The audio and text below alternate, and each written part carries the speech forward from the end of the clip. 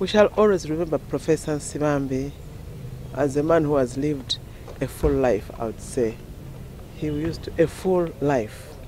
He had a lot of wit, a lot of charm, apart from the intelligence and the knowledge that made him a professor. We have lost a senior citizen. As the former students of Makerere University, we have lost our lecturer, and I'm sure former members of parliament and maybe current members of parliament, they have lost a colleague.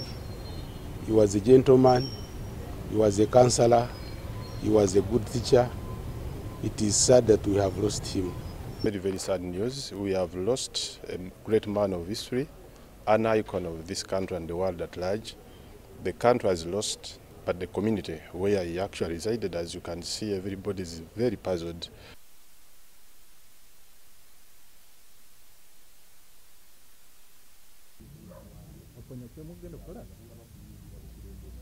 Someone, I play back, I record from that side.